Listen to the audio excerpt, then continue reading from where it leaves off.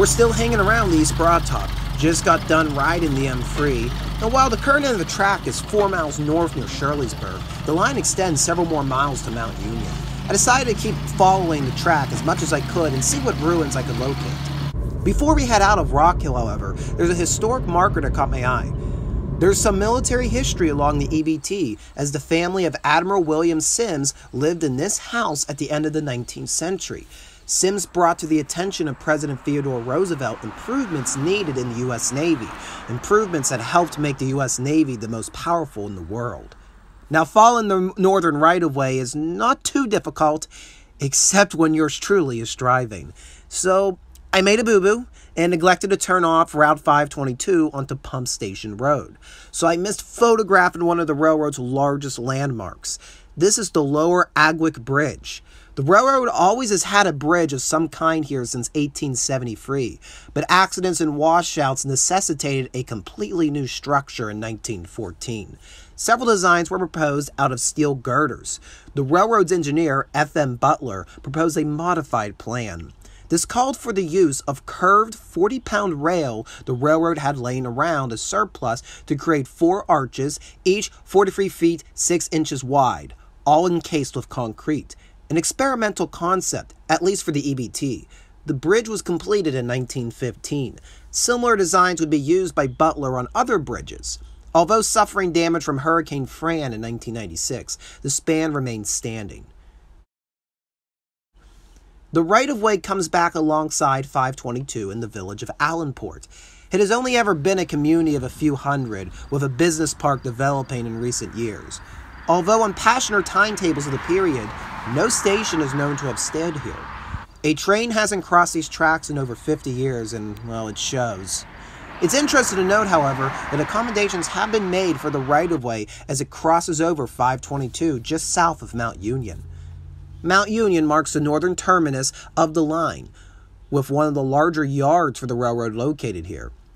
This was in fact the first yard established for the EBT, as construction for the railroad began here all the way back in 1872, peeling off the Pennsylvania Railroad's main line. It's in Mount Union the uniqueness of this line becomes obvious with the specialized rail laid down. As stated in our previous videos in the series, the EBT is narrow gauge, only 3 feet wide. The larger railroad companies such as the Pennsylvania Railroad and today's Norfolk Southern operate with standard gauge, 4-foot wide track. In order to be profitable, the EBT had to overcome this hurdle. Their yard was made dual gauge, with 3 tracks to allow rolling stock of both gauges to move freely. Of course, the issue still remained, how is cargo going to be transferred?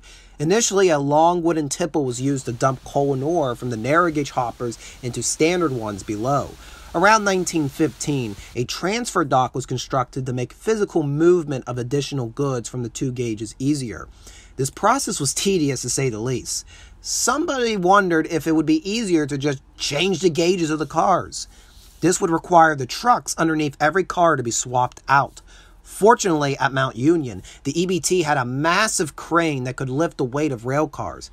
It was initially built in 1924, the transferred timber being brought up from Rock Hill, but in 1933, the timber transfer began to be regularly used for the purpose of lifting rail cars off its trucks. Now, the process wasn't perfect. A specialized coupler was needed to connect the wider rolling stock with the narrower locomotives. But this transfer process streamlined the manner in which the EBT would operate for the last decades of the common carrier age. The Mount Union Yard was not exclusive to gauge transfers. In 1925, an upgraded coal cleaning plant was established to replace the one in Robertsdale. They carried over the Chance process that used water and sand to float anthracite coal from Boney and applied it for the first time to bituminous coal. When talking with Mr. Pearson at Robertsdale, he informed me that there was a chemistry facility within this plant to meticulously augment particular orders of coal to meet the need of the customers. Some of those customers were across the country, but others were literally across the street. More on that in a few. The yard was heavily active for the entire history of the East Broad Top, but much like the yard in Robertsdale, the Mount Union Yard fell silent in 1956. One of the last actions was bringing the last coal train in for delivery, and hoppers from that train remain standing in the yard to this day. While rails remain rusting, much noise has been made in the ownership of the yard. A number of years ago, and I'm talking about the late 90s, the Mount Union Connecting Railroad was incorporated. Their mission was to put the line from Mount Union to Allenport back into commercial service to shuffle freight from the industrial parks that had been built along this stretch. They cleared brush and trees grown in the yard, laid new track, even brought a Plymouth engine from Rock Hill for motive power. But by the mid-2000s, the project came to a halt. If I had to theorize, the businesses they had hoped to service either found alternatives to rail or had closed up entirely. In the 2010s, an entity known as the East Broad Top Preservation Association had ownership of the property. From what I've gathered through discussion boards, their plan was to create a commercially viable railroad that would buy the EBT from the Kowalczyks from north to south as profits allowed. But with the EBT Foundation buying the Kowalczyks' ownership over the line, the Preservation Association has sat in limbo. As you saw spliced through that mouthful, the yard is becoming overgrown once more. Most of the structures were scrapped in the 1970s, yet a large amount of hoppers remain. In recent years, the establishment of a shopping plaza has destroyed much of the coal trestle. You'll also find a long fill bordering the south side of the yard made up of a mixture of bony and bricks. Amongst those bricks, you'll find names local to Mount Union stamped upon them. That's because in addition to being home of the East Broad Top's northern terminus, Mount Union was once home to the largest silica-producing brickyard in the country. Let's head a little bit up the line to one of the last surviving structures of the brick industry. This warehouse is now home to the Bricktown Museum. The museum actually has two purposes, one to preserve the history of Mount Union, and the other to be home of the Bricktown Model Railroad Association. Their mission is to build a scale model of the East Broad Top, complete with scratch-built models of historic structures that once stood along the right-of-way. Now, during my visit, it wasn't much to look at as the models were sent up to Juniata College for a special display to commemorate the 150th anniversary of the line.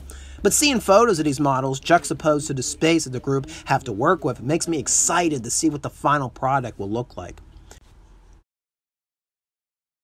The museum is in the midst of building up a collection of relics relating to the three refractories that established Mount Union. The warehouse now serving as the museum was part of the Harbison Walker Refractory, which had a tramway heading into the mountain to access Ganister Rock. They were supplied coal from Robertsdale by the EBT to fire their kilns.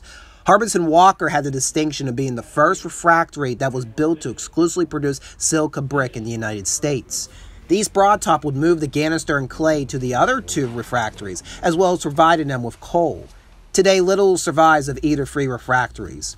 The switching from coal to natural gas by Harbison Walker was a death knell to the common carrier days of the East Broad Top. Harbison Walker themselves would close in 1985.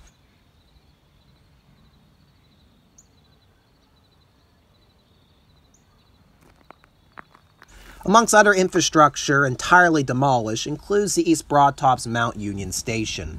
Although no longer standing, it's very easy to line up where it once stood. A lot of great photos were taken here over the years. There's presently a cool old brick building that apparently was once known as the Kenmore Hotel. In fact, there are a lot of cool old brick buildings still standing in Mount Union. Of course, one wouldn't expect anything less from a place nicknamed Bricktown. Before night settles over the valley, I shuffled over to nearby Huntington, Pennsylvania to get a few shots of a bridge that predates the East Broad Top. The Stone Arch Bridge was constructed between 1848 and 1850 to carry the original main line of the Pennsylvania Railroad across Standing Creek.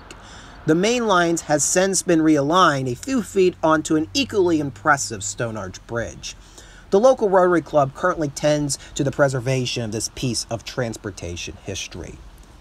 That, ladies and gentlemen, will conclude Volume 2 of Retracing the East Broad Top Railroad. We got to see the northern and southern terminus, as well as ride in a one-of-a-kind piece of maintenance-of-way equipment. Of course, we still haven't seen all of the East Broad Top. Readout Productions will return sometime in the future. But for now, there is plenty more chapters of our shared past to explore. If you stayed through the end, be sure to hit the like button before you leave. If you want to follow me as I retrace history, including the East Broad Top, consider subscribing to the channel. If you want to go the extra mile in supporting historical outings like this one, you can buy me a cup of coffee through the Ko-fi link in the description below. Thank you all, and we'll see you in the next video.